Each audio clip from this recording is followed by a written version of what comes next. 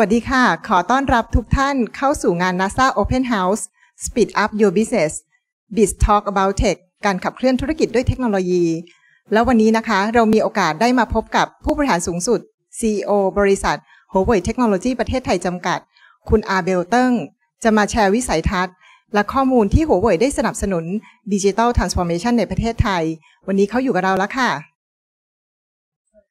สวัสดีครับ Thank you for joining us NAC 2021 and I have a very important question like the leading company as Huawei as in 2 years already we saw COVID-19 pandemic around the world so the first question is how impacted COVID-19 to SME in the global point of view for our earth Thank you for your question, Kunju. I think as we all know, the COVID-19 pandemic has brought in a huge impact to the global economy. Huawei has recently released a Global Connectivity Index 2020 research report last month. According to the JCI report, which we studied the economic performances and ICT investment of 79 countries, under the pandemic situation, we discovered that the average annual GDP of 79 countries shrinked and declined by 7%. But we also found that those countries who adopted the digital economy technologies and also with higher GCI scores were able to react and respond faster than other countries under the pandemic. They can use the digital tools and the services to ease the impact of lockdown and social distancing. Due to the availability of the high-speed bandwidth, the cloud services, the AI technologies, and also the IoT solutions, they can quickly implement the distributed workforce model and also migrate to e-commerce platforms. And so digitally, they transform their operations to maintain the business continuity. We can also see the forecasted decline of those countries is about 50% lower than the emerging countries with lower GCI scores. When we look at Thailand ranks at 46th place with a slightly higher economic performance than the averagely declining by 7%. If we look at the SMEs, when you talk about specifically, according to an OECD report covering coronavirus SME policy responses, the SMEs are mostly affected by the COVID-19 situation, even worse and greater than the other entities and sectors, which includes like the transportation, manufacturing, construction, the wholesale and retail trade, the accommodations and the food services, also the professional services, especially those personal services like the hairdressing. They are also quite slower in terms of business recovery. We discovered in Thailand as well, we found that the decline of the economies for SME sector is 4% higher than the average of the total GDP. For example, in 2020 Q3, we discovered that the Thailand GDP declined by 8%, but the SME sectors declined for almost 12%. We discovered an interesting situation that in some countries like Germany, like South Korea, like China, the SME sector, they even got significant positive growth in past year, which was quite outstanding. Like in Germany, the GDP declined by 5% in 2020, but 25% of Germany's technology companies, which are mostly SMEs, they achieved 1% of the growth in the whole year. They can maintain their business by increasing investment in digital tools. Also, they're even expanding these products and services to the new international markets. Let's look at China as well. The SMEs can quickly start their business transformation and now use a variety of third-party platforms which they try to connect the supply and the demand side, so they can quickly adjust their production, also the supply chains, for example, on the third-party digital platforms. After COVID-19, they quickly switched to product of the personal protective equipment to fight against COVID-19, as China now supports and produced most of the PPEs which supply to the whole world. So, you know what? We found that it's almost a consensus of the whole industry that the digital transformation is the key for the SMEs to recover and grow up under the new norm of COVID-19. Thank you for your answer. It's kind of very, very clear. And we can see that COVID-19 very impacted, not for SME, but for the overall of the country. And we know that it's very hard for us, 1% increasing. And now we can see many, many leading country and also developing country that the GDP dropped for many percent. Okay, so I think we'll go to the second questions. So I think if the impact is kind of huge, but I can see something that it's a sign that today we need technology to help us to survive, not just for growth, but to survive and recover after COVID. So how about digital transformation for the global point of view that Huawei thinking that SME in global can do the digital transformations? I think to facilitate the digital transformation of SMEs, we need to solve out maybe the major challenges and the main problems first. According to what we have observed, maybe there are some challenges which we're facing. The first one is how to raise up the general awareness of the digital transformation for the SMEs. According to the OSMEP, which is the Office of SMEs Promotion in Thailand, almost 70% of the SMEs in Thailand, they do not use the digital platforms and the digital service and tools for their business. But if we look at like Singapore, the advanced countries nearby, there are 80% of Singapore SMEs are willing to embrace the digital transformations. So there's a big room which we need to improve. The second one is we think it's the application of services on the digital infrastructures. According to the 2020 IMD World Competitiveness Yearbook released, Thailand has a good position. But if we look at the use of the digital tools and technologies, we rank on the 39th place or among the 63 countries. Take, for example, for 5G. Now, Thailand is leading in 5G in terms of the digital infrastructures. We have more than 10,000 sites already, which makes Thailand the number one in the whole ASEAN region. But we also realize that there is only 2% of the users who are now using the 5G technologies. So the challenge is how to realize the business process and develop the digital services based on the digital infrastructures and make the SMEs to adopt that. We need more, for sure, the developers, the digital platforms as system integrators to bring in more services and applications on that. The third one, I think the challenge is based on the future readiness towards the cloud computing. We all know the importance of the cloud computing for the future business because it's flexible, it's agile, it's also just needs low initial investment, which matches very well to all the SMEs. So we can also see globally many countries have already setting up the performance indicators around the world to measure and to facilitate the cloud computing technologies adoption to the SMEs.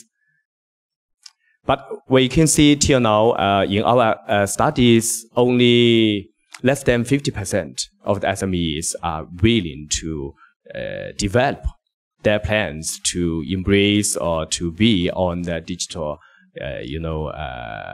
cloud computing and digital technologies. The fourth challenge is about the ecosystem. We need a lot of developers, the system integrators, to form a real ecosystem in the digital economy, which the local digital ecosystem can also understand better the needs, demands, and how to help the SMEs for the development. In Thailand, we can see that according to the IMD competitiveness report in 2020, the digital talent and also digital knowledge only ranks at the 43rd place out of the 63 countries, which indicates that the talent as part of the ecosystem is also a place which we need to improve together. Okay. From the previous question, I see it's many challenges for digital transformation. So if I ask you a suggestion to adopt it, digital to accelerate SME company or to recover the business by digital. So what do you think? Thank you, Kunju. I think firstly, we strongly suggest that the government can apply more policies and incentives to the SMEs to motivate them to move towards the digital transformation. And we're so glad to see that recently the government has published a lot of initiatives and policies regarding to motivate the SMEs by OSMEP. And we're looking forward to the effect of that. Secondly, we think actually that competition between the regions, between different countries of the digital transformation has already begun. We saw some countries in ASEAN even have kicked off the policies in terms of the financial, technical, and the talents to try to accelerate the digitalization for the country and also especially for the SMEs. So from Huawei's point of view, Thailand can set up even higher goal to attract more talents, more funds, more ecosystem, more enterprises to come to Thailand to invest together to move towards this digital transformation. We're glad to see that last year the government and the private sectors, the whole industry have come to the consensus that Thailand should move towards the Thailand 4.0, especially to become the ASEAN digital hub. So we think to become the ASEAN digital hub, we need to be excellence across four main dimensions, including the connectivity hub, including the data center and the cloud hub, including the ecosystem hub, and also the talent hub. We believe that by 2030, the digital economy will take up of 30% of the total GDP of Thailand. Even earlier years, we expect that to be happen.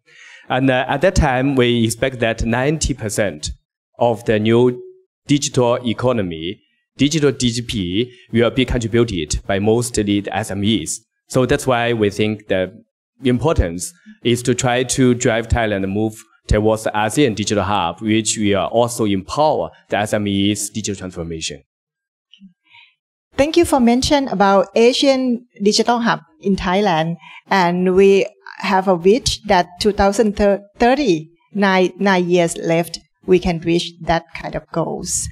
And I think a government like NASDA, we also have many mechanisms to support SME to adopt digital solution in their company. But when we talk about national agenda like Asian Digital Hub, so you think what benefit if Thailand becomes Asian Digital Hub? Okay. As we would like to see, to drive Thailand towards the ASEAN Digital Hub, we are aiming to improve the digital competitiveness for Thailand and even beyond Thailand, which means if Thailand becomes a digital hub, it will have the SMEs to develop more opportunities and extend to other markets in the region to help SMEs to do business through the digital platforms in the international market. We expect that the percentage of SMEs exports to increase by 3% to reach like 70% very soon by this process. Secondly, I think the ASEAN Digital Hub will also attract more regional and international capitals and funds to come to Thailand. It can also attract more talents. As we said just now, according to the IMD report, Thailand ranks around 43 place in terms of the talents and digital knowledge. So there is still a room we need to improve. By becoming the digital hub of ASEAN region, for sure it can attract more and more talents to join us in this industry. So thirdly, I think to become the ASEAN Digital Hub, as we talk about the ecosystem hub, so it can attract more and more regional software developer, the system integrator, and also digital service providers to try to move to Thailand or try to develop their business in Thailand, which for another hand, they can also help to empower the local SMEs to help to create more technology SMEs in the whole industry, which bring more possibilities for us to empower more digital transformations to all our startups and SMEs. So to conclude, to being part of the ASEAN Digital Hub, the SMEs will find more and more new opportunities in Thailand and the whole region market, even in the international markets. Also, they have more possibility to develop their business more agilely, more digitally, more flexibly through the digital platforms. So now we are on the way to Asian Digital Hub already. And obviously that the signal connection is very, very important to drive this kind of technology. So in the past, what Huawei has been done for support Asian Digital Hub? Okay, Huawei actually has been in Thailand developing business for more than 21 years. Our mission is always grow in Thailand and contribute to Thailand. We're willing to try endeavor to empower Thailand to move towards Thailand 4.0 and empower Thailand to be the ASEAN Digital Hub. So for the past years, regarding the connectivity hub, Huawei have helped the operators to deploy the 2G, 3G, 4G network and also the home broadband networks, which makes Thailand has one of the best digital infrastructure in the world. Like for 5G, as we mentioned, now Thailand is leading in the whole ASEAN region.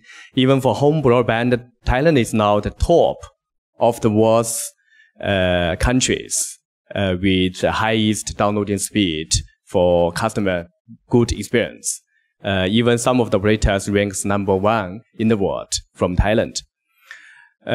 So for the cloud hub, data center and cloud hub, Huawei has decided to invest the first local data center in EEC since 2018. We are the only one which has invested in a local data center among all the public cloud service provider. We also invested the second node in Bangkok in 2019, which helped our cloud business developing very fast. So we hope these two local data cloud center will help to empower more for the digital transformation, especially for the SMEs. And we are also fully complying the PDPA regulations of Thailand to help to secure all the data securities. The third one is for the digital ecosystem, for the ecosystem hub. In this September last year, 2020, we announced to open the 5G Ecosystem Innovation Center, which is located in Lapao, where we partner together with the DIPA, Digital Economy Promotion Agency. With this EIC, we are aiming to introduce global and regional partners to join us together to form this 5G ecosystem, then we can use our global experience, our global expertise to try to empower the local SMEs, especially the application developers, the system integrators, to have more capability to build the 5G use case and promote the 5G usage and in the whole industry in Thailand. The last one is about the talent hub. For Talent Hub, we also set up our Huawei ASEAN Academy in Bangkok. Since 2019, for the past 2 years, we have tried to train and empower more than 20,000 talents, ICT talents, which we think is the key for the development of the digital transformation, also the development towards the ASEAN Digital Hub. Thank you for a lot of contribution to Thailand. So I can see a lot of projects and initiatives from Huawei in the 2-year past. And what is the future plan from now? Thank you. We have a lot of plans actually undergoing, especially to try to help Thailand to move towards the ASEAN Digital Hub. To help more for Thailand to become the Talent Hub, we're going to open and launch a branch, ASEAN Academy in EEC, which we're going to maybe announce very, very soon. And we hope this Huawei ASEAN Academy EEC branch campus will help to empower more digital talents, which the country needs. Also, we are going to invest the third cloud data center in Thailand. We are now talking to our partners and we're now selecting for the nodes and the locations now. Hope this third node will help more to empower more SMEs to move towards the digital transformation. And also, for the ecosystem for connectivity, we are still trying to introduce our leading technologies. And with our global experience and expertise, especially from China, we all know now China is developing 5G very fast. A lot of use cases coming out very soon, and with very good use case situation. So we're going to do more to introduce more expertise and experience to Thailand. It's very good. And actually, from EEC 1 hours, in Wangchan, Rayong, there is EECI that hosted by NASDA, and it will be a lot of technology company over there. Maybe Huawei considering to set up something or some projects with the NASDA in EECI at Rayong. And now I have to say thank you for Kun Abel. And final questions, I would like you to leave some message to Thai SME. Please. Okay, thank you. Actually, I would like to take this opportunity to show our appreciation to NASDA for your always great efforts, to help the country for innovation, for digitalization, especially to help to empower the SMEs. And it's our great pleasure to be part of this annual conference of NASDA and to share some of our point of views here. We also are very grateful to our cooperations before, and we look forward to future to have more collaborations to see how we can empower the SMEs together. That's one. The second one is we are also appreciated to the initiatives and measures launched and implemented by the government towards the empowerment for the SMEs. We hope that all the SMEs can get through this tough period of time and grow up very quickly with the digital transformation. We hope the SMEs can have more confidence and more capabilities. That is why, as we said just now, we are trying to invest more and put more efforts. As the leading technology company and also the local citizenship here in Thailand, we sincerely would like to put more efforts to endeavorly try to contribute more to help and empower the SMEs to move faster towards the digital transformation, to bring digital to every person, every home, every organization for a fully connected and intelligent Thailand. Thank you. So today, thank you very much, Kun Abel Teng, CEO of Huawei Technology Thailand, and appreciate that you are with us for NAC 2021. ขอบคุณค่ะ ขอบคุณครับ สวัสดีครับทุกท่านอย่าเพิ่งไปนะครับสวทช.ขอเชิญชวนให้ทุกท่านร่วมตอบแบบสอบถามความพึงพอใจสำหรับการจัดงานแนรูปแบบออนไลน์ในปีนี้โดยสแกน QR Code หรือคลิกที่ URL นี้ก็สามารถเริ่มทำแบบสอบถามได้ทันทีโดยใช้เวลาเพียงไม่กี่นาทีครับและเพียงตอบแบบสอบถามก็มีสิทธิ์ลุ้นรับของรางวัลพิเศษจากเราอย่าลืมตอบให้ครบทุกข้อแล้วมาลุ้นเป็นผู้โชคดีกับเรานะครับ